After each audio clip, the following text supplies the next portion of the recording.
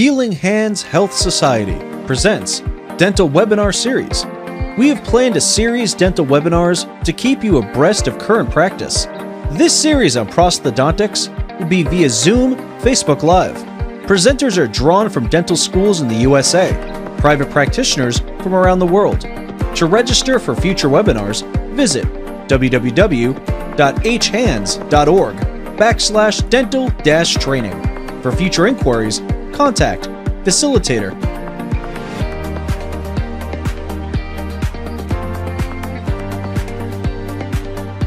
Dr. Tiago to introduce himself and to share his screen and to talk about the basics of dental photography. Welcome, Dr. Tiago Veras. Okay, thank you very much. Hello, everybody, first of all. It's a big pleasure for me to speak for you today, to show a little bit of what we are doing here in Brazil. I'll start sharing my screen right now so you can see what I'm seeing. Let's see, okay. Is it all good? Let me play, yeah. Okay, let me just reproduce. Is that okay so far? Perfect. Okay. So let me introduce first a little bit. My name is Tiago Veras Fernandes. Here in Brazil, everybody call me Tiago Veras. And I'm working as a dentist for 15 years right now. At the first, I was a dental technician, but never worked as a technician. Also, a dental implant specialist, as my friend here below. And my main area of actuation is static dentistry. So it's where I made my master's degree, my PhD.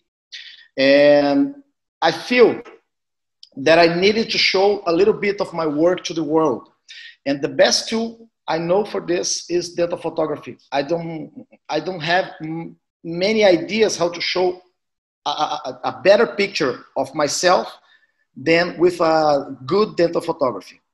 So thinking like this, I started doing some basic photographies, amateur photographies, and start learning about equipments, about light especially.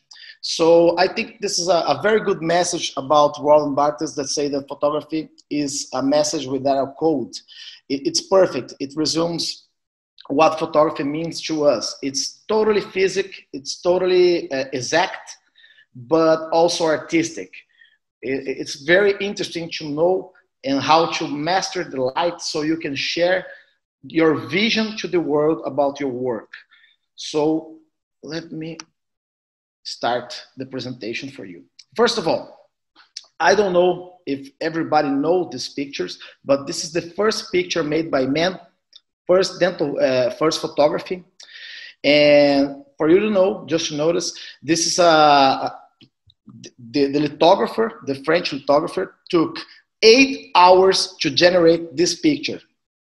With silver salt, he exposed the platinum mate into the sun, and this was exposed for 8 hours and generate this kind of picture. So this is where the photography starts. But I'm pretty sure if the same lithographer in these days took a photograph of Paris, it will be something like this. And the difference between those pictures is a digital sensor. It makes all the difference. The high dynamic range of these photos and the contrast and the light. So this is where we are right now. We are on the digital photography era. So this is a very, very big step for us, and it makes our life much easier with the advent of something that you can share in the same moment that you took the picture. So when I begin starting my first photographies, they need to be shown. Of course, I want to promote myself with my photographies, but I also think the photography is a great, amazing tool for diagnostics.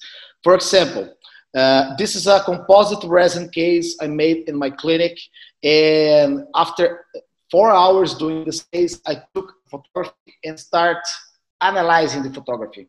So as you can see, there is some kind of excess in this cervical area of the central incisor. You have a little bit of excess in there and in there.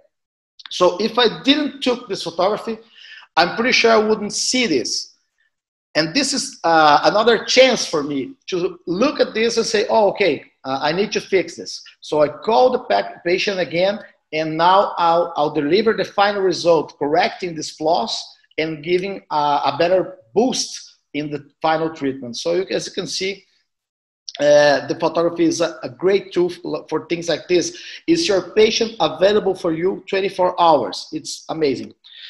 Another thing, if you think my photography is good, I'm pretty sure you didn't see my first photography, because this is my first photography. As you can see in this picture, my main goal was to show the treatment plan for the patient and say, yeah, let's do some veneers on this case. But as you can see, the photography is awful. As the color is not right, the lighting is not right. As you can see, there is a barrel distortion on the picture. And the only right thing I did in this picture is to took the picture. The other thing is all wrong. But with time and what we call the learning curve, you can see you can get better results like this. This is what I want to show in that time of my life, but I didn't have the knowledge for this. The same goes here. Look at this. This is awful also. I want to sell this picture. I want to sell this treatment, but I can see the floor of my clinic. I can see the suctor. I can see the hair on the nose of the patient. So it's very bad. This don't sell. On the other hand, if you have something like this, of course you can sell a more impacting picture. Pretend you're a patient. Pretend you're not a dentist anymore. And if the same picture was shown to you, this is my final result, and this is my final result, what would you buy? So you need to think a little bit.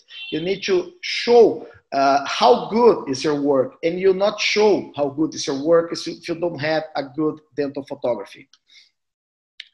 Well, if you master the light correctly, you can also take pictures of the face of your patient in a very spontaneous ways, so you can give to the patient the picture in the final result, and they can promote you for free. For example, if I send a picture like this to this woman, I'm pretty sure she will post on her social medias, and you'll be known as her dentist. So it's a very good thing for you also.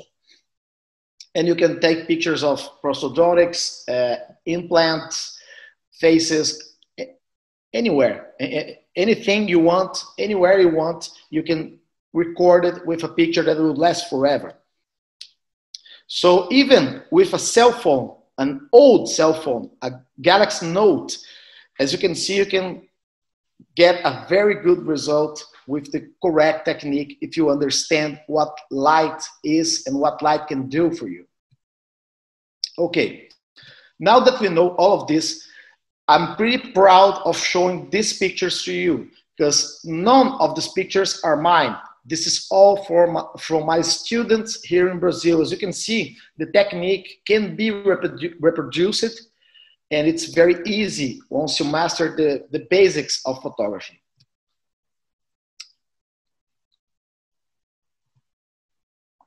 But the main question I want to answer for you today is, what is the ideal equipment so we can start doing those kind of photographies? Because equipment is something very, very difficult to find, to choose. Actually, to find is really easy, but to choose the correct equipment can be very challenging. So I'll try to give you a very good idea of what kind of equipment we don't need and what kind of equipment is the ideal equipment for dental photography. So let's search a little bit. Let's compare our equipment to cars. I really love cars in Brazil. Everybody loves cars. So I will compare my equipment with a Ferrari. For example, Ferrari is the best what we can find in sports cars. It's an amazing car, great technology, great everything. But if you look the Ferrari and compare it to a Lamborghini, as you can see, it's two different kind of cars, completely different types of cars, but they all share the same advantage. They are the best in their classes, okay? So, but they are completely different. Imagine the following. Imagine if you live on this hill, on the top of this hill, and you need to get this road every day of your life. If you have the Ferrari, the Ferrari will not last even a week. But if you have a road like this, a perfect road like this, it will be amazing to have a Ferrari. So what we compare, if in a road like this, in a dirty road like this, you need something like an SUV. And in a good road like this, you need a Ferrari. So if you spend a lot of money in a very, very, very good equipment, but that equipment is not fitted to dentistry, so you'll not get results. It doesn't matter if your camera or your lens worth more than $10,000. It doesn't matter because you don't get results. And this is what we are trying to teach you right now, to get results, spending less money and gaining good results. Let's see. So first of all, why don't we use cell phones or compact cameras? Let's start with the defects, the flaws of this equipment. First of all, the small cameras means small digital sensor. The digital sensor is responsible for the final quality of the image. So if you have a small sensor, you cannot have a good handle of the light and the final quality will be dropped down. So it's impossible with a cell phone or a compact camera. You have a big sensor. Second of all, the aperture is limited. As you can see, the aperture is something related to the lens of these devices. And if you don't have a very closed aperture, you don't have what we call a depth of field. Depth of field is you need to focus your central incisor and you need to focus your molar.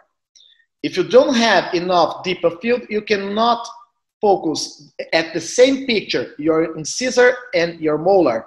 So if you don't have this, it's a bad thing to choose a compact camera. You also need an external flash. Get this on get this very, very, very clear on your head. Photography means draw or write with light.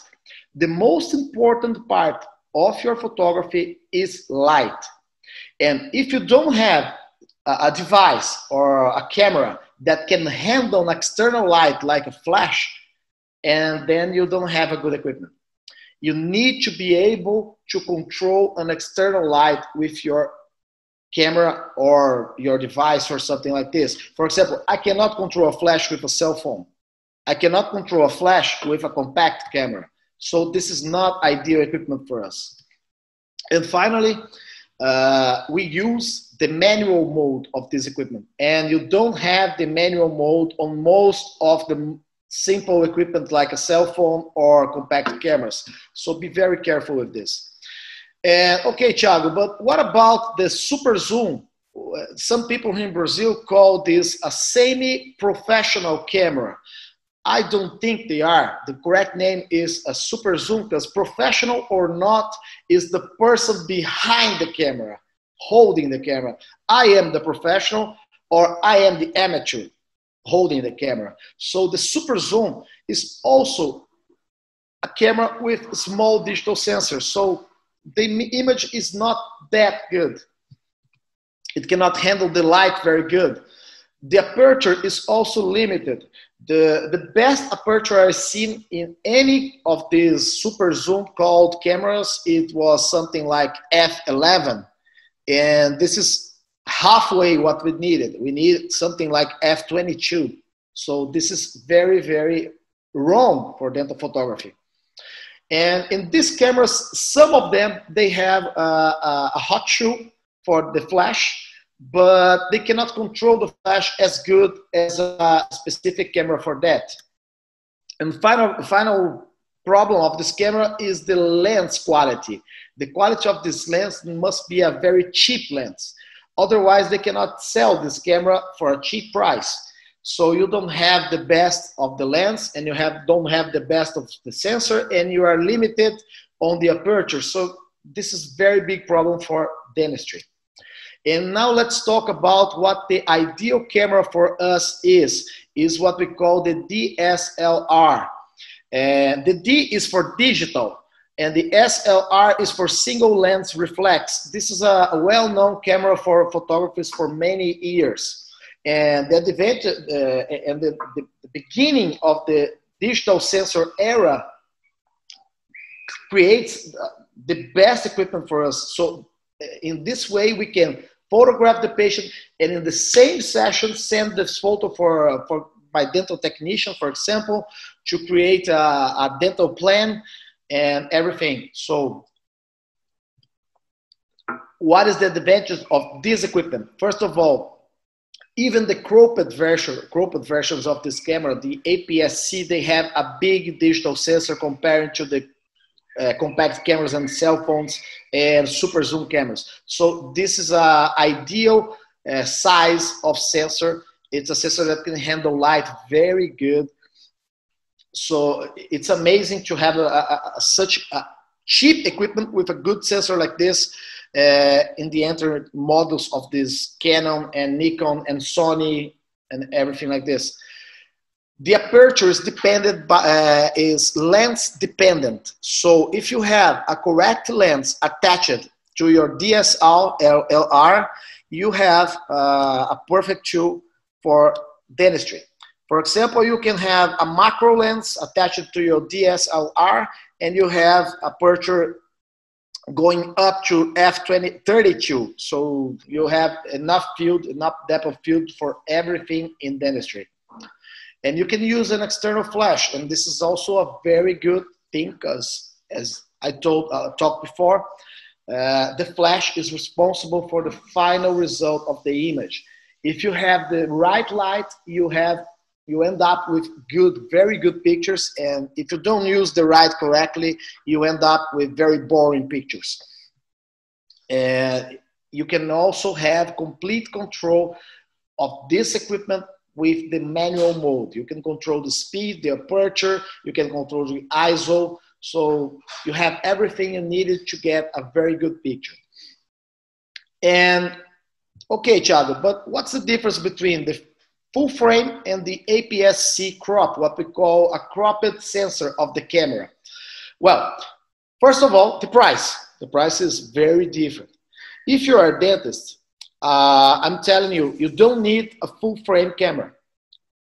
If you want to record videos and do something more professional and you depend a lot of low light situations, then maybe a full frame is a good thing for you. But otherwise, if you're using flash and if you want to spend less money, then you don't need a full frame camera. You can use an APS-C and you spend less money and you get good results, as good as full frames.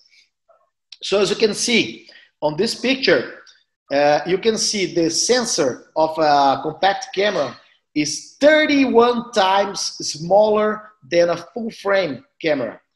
And why this is very important for me to know. Let's see why. Let's see the difference between these two cameras. Let's pretend, let me try to demonstrate this for you. Let's pretend this is my patient and this is my camera. And I'll use a full frame camera to record, to take a picture of the mouth of this patient. If I keep the true distance the same all the time, and then we end up with a full frame with a picture like this. Okay? Now let's only substitute the camera. The distance is the same, okay? But now we are using a cropped camera. Now we are using a camera, an APS-C camera. So if I change the camera, what will happen to the same picture is this. the picture will get a zoom. Okay, you see a little bit closer of your subject. Why this is happening? This is happening what we call the focal length of your lens, and with one thing very specific of this cropped lens is the crop factor. What is this? When you have a cropped sensor, you need to multiply the focal length of your lens to that crop, to that rate to that of the camera. For example, if you have a cropped rate of 1.6, that is Canon's camera, so you have a 100 millimeter macro, turn it into 160 millimeter macro. So that's why you have this zoom on your image. That's the reason we need to, for example, if you're very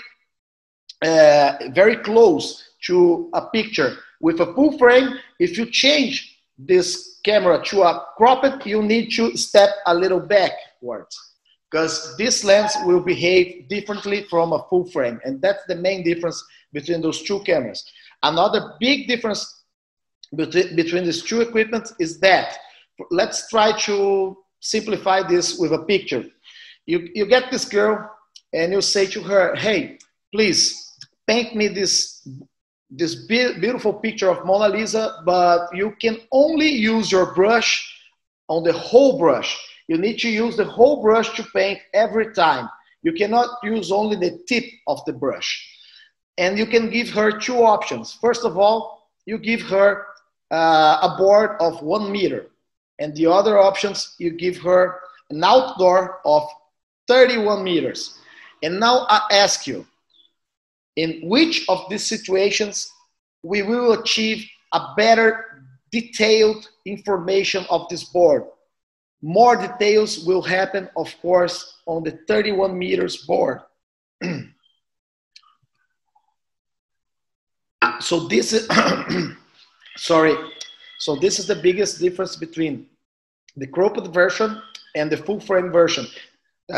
If you have a bigger sensor, more light will hit the sensor and more information will be captured and stored, and you have the final quality of your image a little bit better, okay? And megapixel, different from people what thinks, megapixel is not important. As you can see in this, in YouTube or Instagram or Facebook, something like this, where you see a full HD picture, you actually see 2 megapixels only. So it doesn't matter if your camera has 100 megapixels.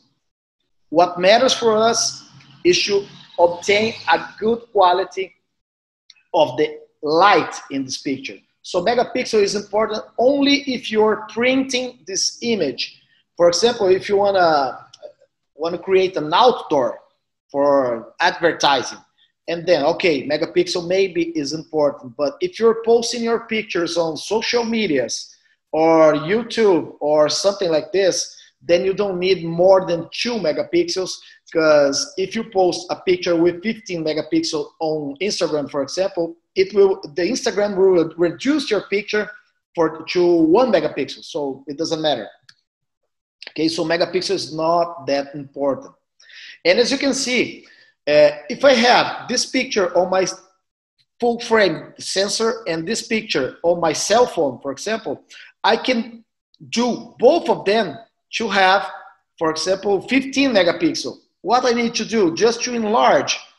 But the problem is the quality, the detailed quality of the enlarged picture of the small sensor will never be the same as the big sensor. So that's the main difference between the sensor size. Okay, now we know that. Let me just pass this. Let's go here. Here is more important. There it is.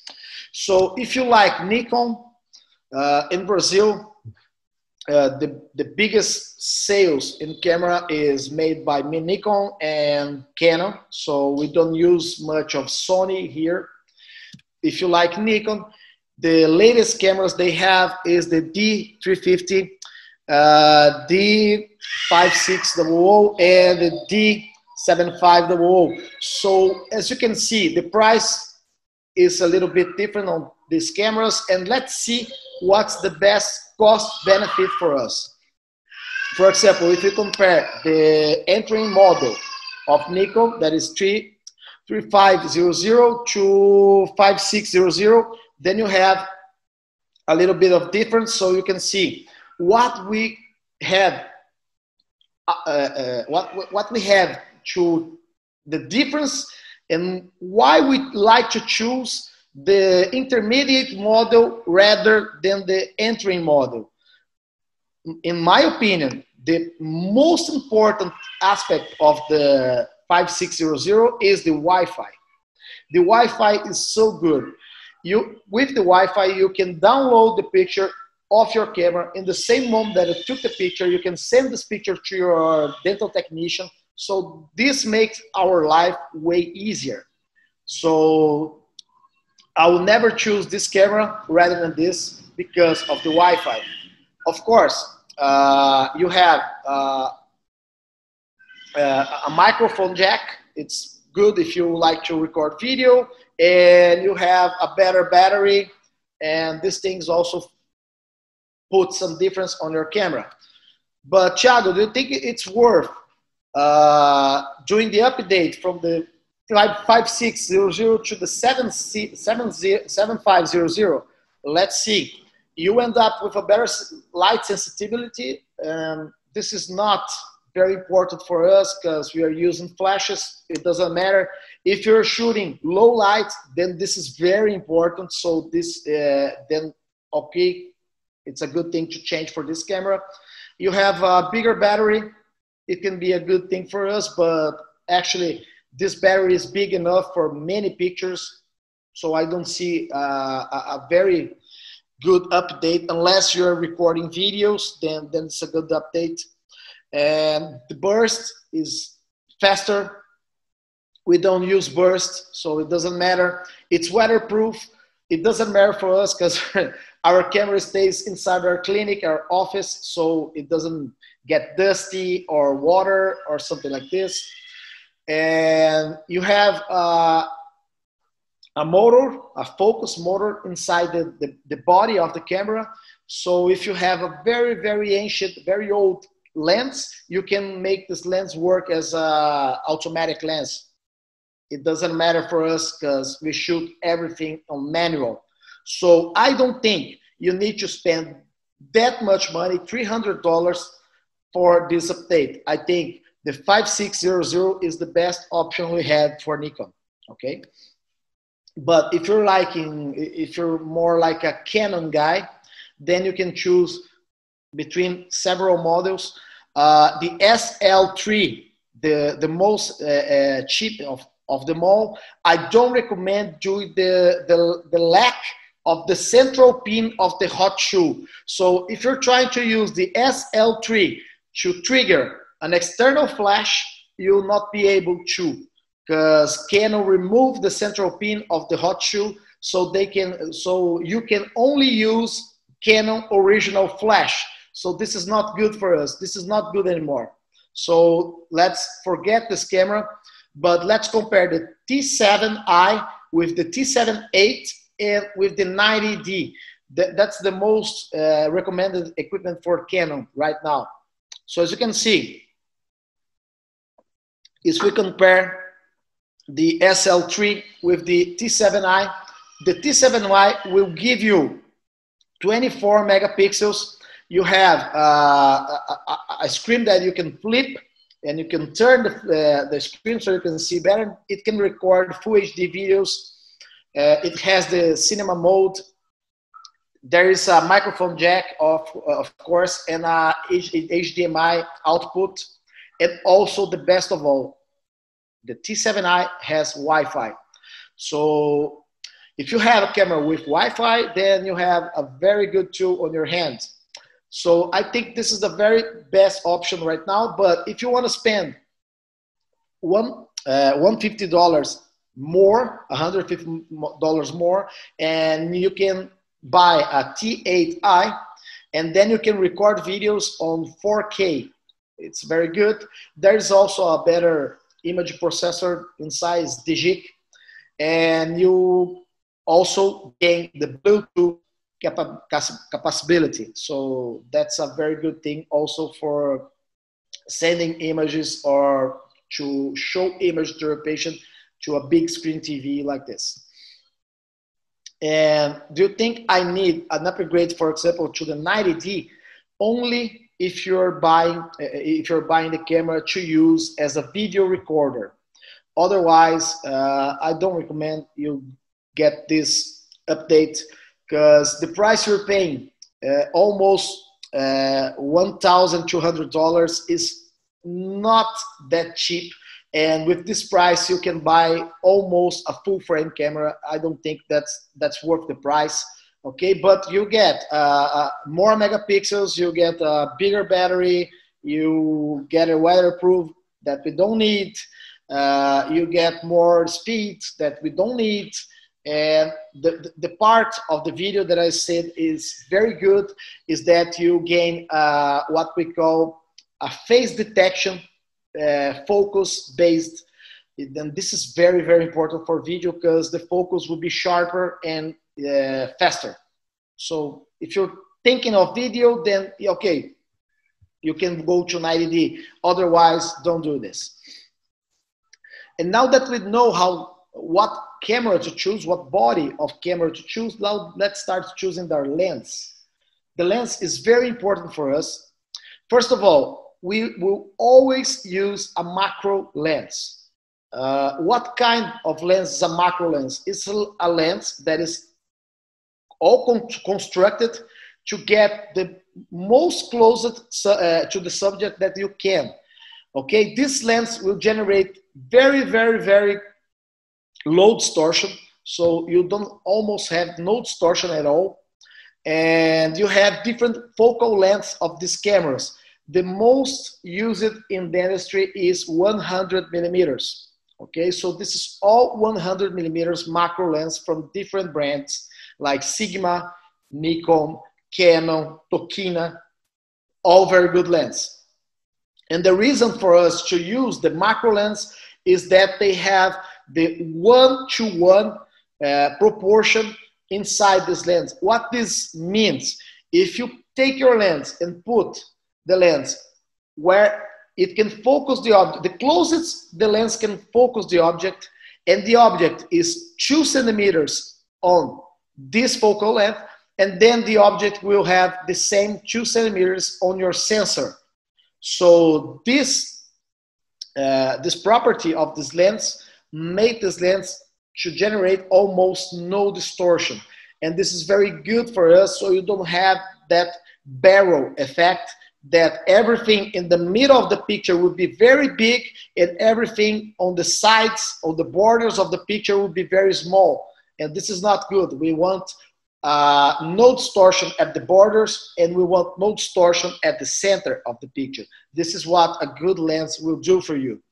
And this is very, very important, so, especially for face photography. As you can see in this picture, I took with an 18 millimeters lens. So as you can see, this is a wide angle lens. So I need to put the lens very, very, very close to the patient. And the result is a very, very big nose and no ears. Where's the ears? As you can see, her face is totally distorted. So if you're trying to do a digital planning of this patient, forget it, because it's all distorted. As you can see, if I change the focal length of my lens to 35 millimeters, the picture is completely different. And then we change to 55, to 85, until we get to 100 millimeters, the macro lens we are using right now. As you can see, completely different from this one. This is the right picture for this patient. This is the correct picture for this patient. So as you can see, if you're a very beautiful lady or a handsome guy, the only thing you don't want to do is to make a selfies. Okay, selfies is there very good, very bad, because they will distort your face and you will end up with a very big nose and no ears at all. So the best thing you can do is to go a little bit backwards with your cell phone. Ask someone to take a picture of you from something like 2 meters distance, and then you end up with less distortion, okay? So this is what a good lens do for us. And another very important thing about lens is every lens has what we call a sweet spot that is totally related to the lens sharpness. What do you mean about that? If you have a correct opening of the diaphragm of the lens, you have less distortion occurring on this lens, and you end up with a more sharpness on the final result. But let's see the science behind this. For example, if you use f5.6, as you can see both on the center or the border of the image, you end up with the best sharpness your lens can do to you. And as you can see, this is a macro 100 millimeters lens, and this is the same lens we use on dentistry. So if you stay on f5.6, you have the best sharpness of your lens. On the other hand, if you're closing your diaphragm until you get f22, then the sharpness will drop a lot. And if you continue closing your diaphragm until you hit f32, then the sharpness of this lens will be a very, very bad sharpness. So what do I say to my students?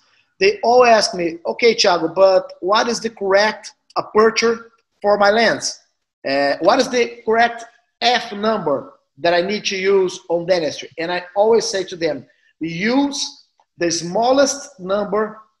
In other words, the biggest opening you can use on your lens if you can see all your object in focus. If you can focus your main subject of the picture and you have a very good opening of your lens, of your aperture, and then you're working in a very good way.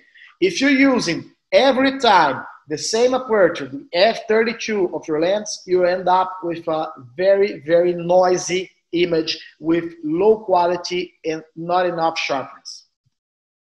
And that's the difference. As you can see in this picture, I took the picture with f32, and as you can see the eyes, they're kind of blurry eyes. And on the other picture that I took with f8, you can see the result on the eyes. The eyes is perfectly sharp.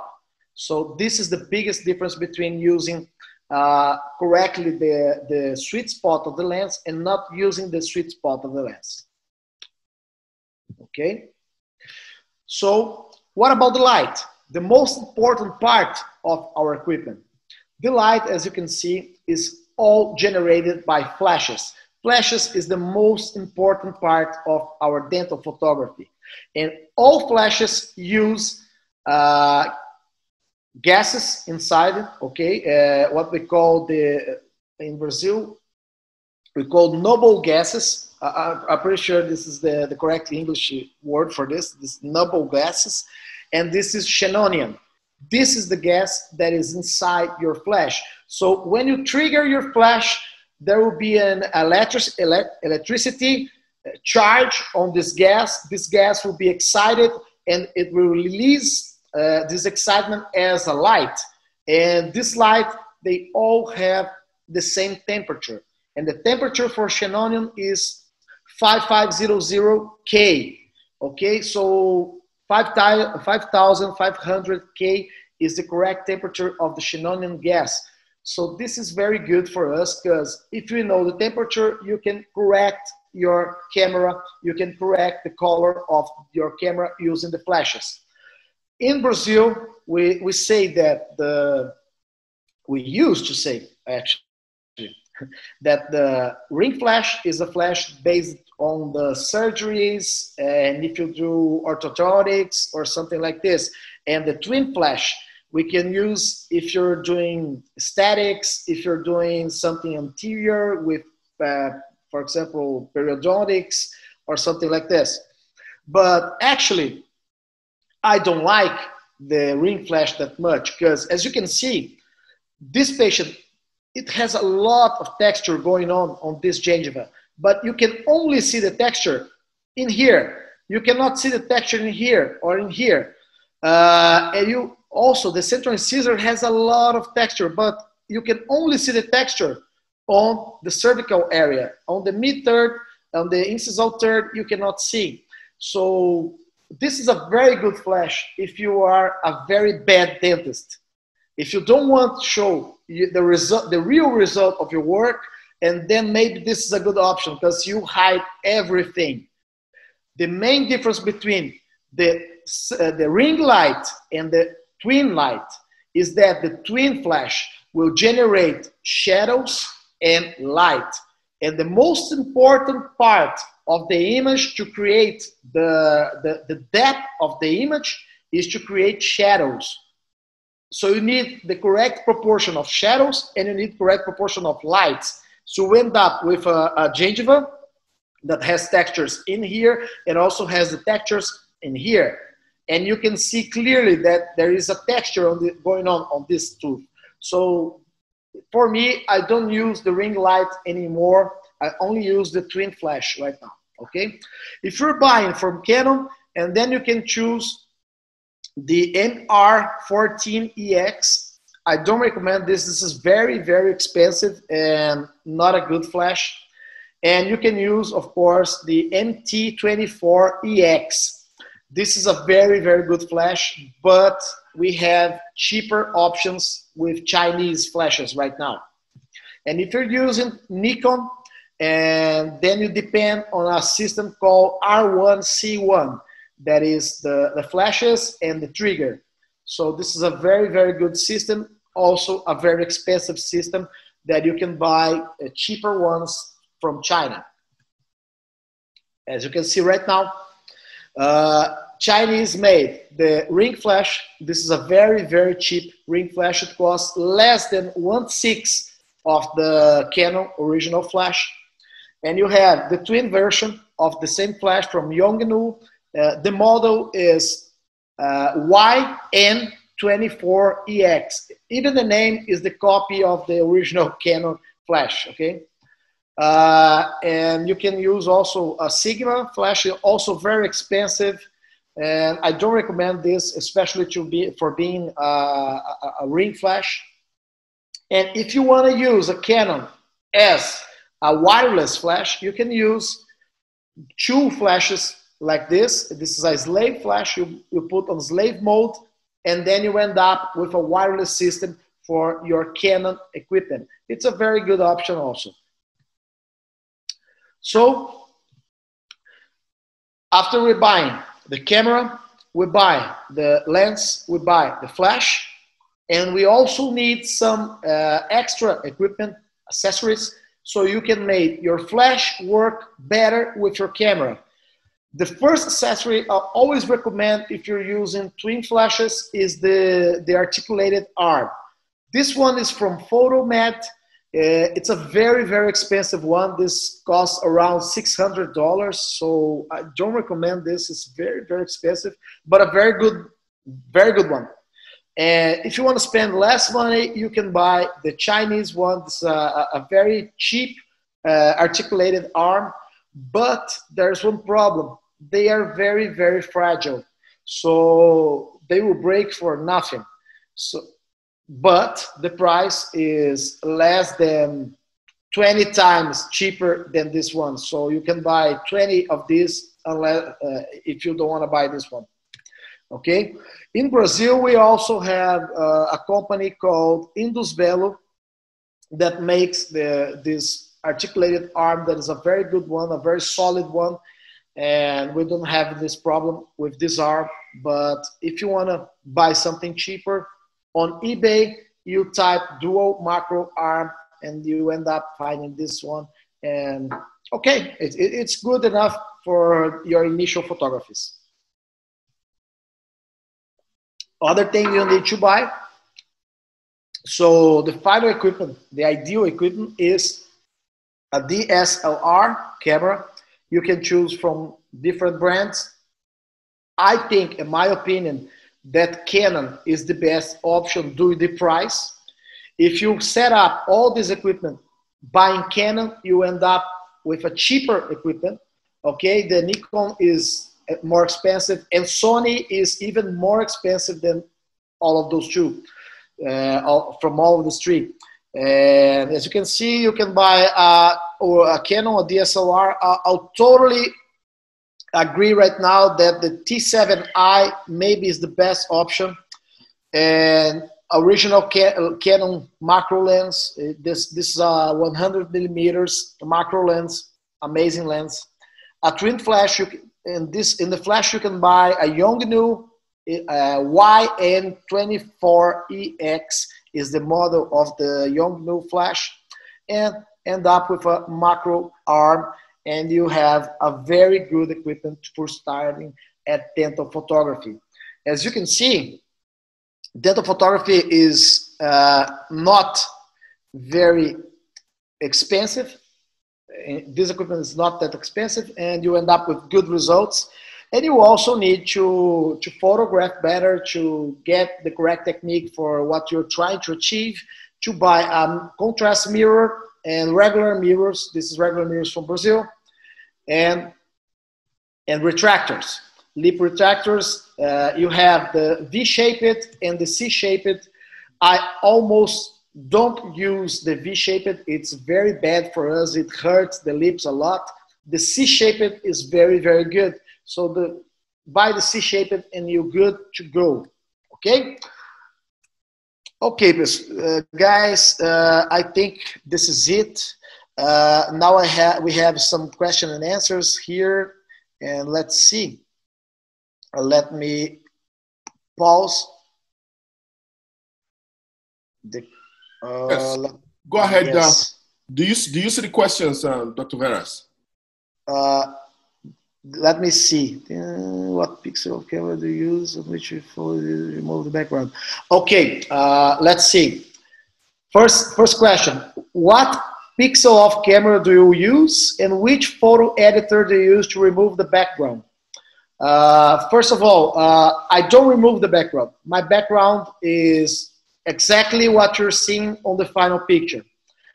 If I want a black background, I'll use a contrast mirror. And if I want a white background, I'll use light. So I don't remove the background anyway. But I do edit my photos for sure. The best software for this is Adobe Lightroom. Is the best for sure. It's a very good software for digital revealing your pictures. It's very easy to use, and you have a lot of tutorials on YouTube, so you can learn a lot about this software. Let me see the other question. Can we sort out a small room without the practice with adequate lighting, chair, camera, and stand like a studio setting to take clinical photographs? Yes, doctor, for sure, for sure.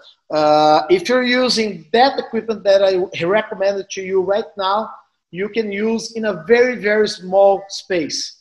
But if you want to use a studio, a professional studio with very big soft boxes and external flashes and everything, and then you maybe need a bigger space for your equipment. But otherwise, if you're using a twin flash, if you're using a camera and articulated arm, and then you don't need a very big space. Only a small space is enough to result in a very good photography. I didn't understand why it's necessary to have a camera in the clinic. Okay. If you want good pictures, if you want detailed pictures, if you want to make your work look professional and not amateur, if you want to sell all of this, and then yes, you need a professional camera on your office. If you want to stay sharing the same bad pictures that you took with your cell phone, with bad light, with bad results, making your work, your good work, looking awful, and then you don't need the camera.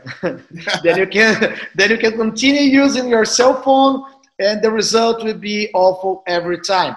But if you want to take your work to the next level, you want people to see you as a professional, as a very good dentist, and then yes, you need very good photography. You can say for certain that every good teacher, every big reference in dentistry, they share all the same thing. They have good pictures. They have amazing material to show to other dentists or to your patients. So you need a very good camera to show how good you are. All right. I mean, Dr. Veras, this is amazing. This is just the tip of the iceberg. And, because dental photography is not something you're going to learn in about 45 minutes. Dr. Veras has a class online, and I would gladly, recommend that you go on there and take a class. I mean, you need to buy the equipment, the right equipment. He has said it all. I mean, I know how much I have tried. I have gotten myself. It has taken me some time, but I've gotten macro lessons. I've gotten twin flashes, and I'm listening to these people. I go to Instagram. I put up on Instagram. Our Instagram page is at Healing Hands. If you can follow us on Instagram, you'll see these pictures there. I see amazing work from around the world, and I'm like, how do I take pictures like this? And you need it to judge yourself. You need it to see exactly what you're doing, because sometimes you really don't see until you take a photograph, you blow it on the screen, and you can see an undercut. Yes. It's a crown prep. You probably won't see, it's amazing. And it's for treatment planning, for communication with the lab, for communication with your patients, for presentations. It is something, it has come to stay. And that is, thank you so much, Dr. Veras. And I will be calling you back. And you're going to bring another aspect of it. This is just a very condensed way of presenting this. I really appreciate it. Thank you so much. Thank you so much. Just remember that in my case, the dental photography was my best dentistry teacher I ever had, because dental photography teach me by my mistakes. When I made a mistake, I took a picture, I say, oh my God, this is so bad. And then I look at the picture and say, no, let's improve this. This is what photography can do for you. All right. Thank you very much. And I would say obrigado. Obrigado. Oh, obrigado.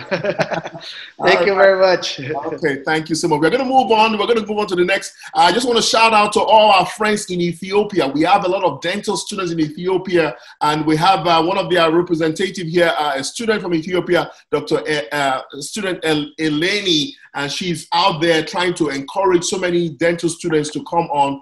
I know you guys are at home. This lecture series is something you want to take part of. Those in Nigeria, I need you to come on. I need Nigerian dental students. I need, Ghanaian dental students. We need all the students. This is free. It is available for you. And we're going to move on to the next. The next speaker is... Healing Hands Health Society presents Dental Webinar Series. We have planned a series dental webinars to keep you abreast of current practice. This series on prosthodontics will be via Zoom, Facebook Live. Presenters are drawn from dental schools in the USA, private practitioners from around the world. To register for future webinars, visit www.hhands.org/dental-training. For future inquiries, contact Facilitator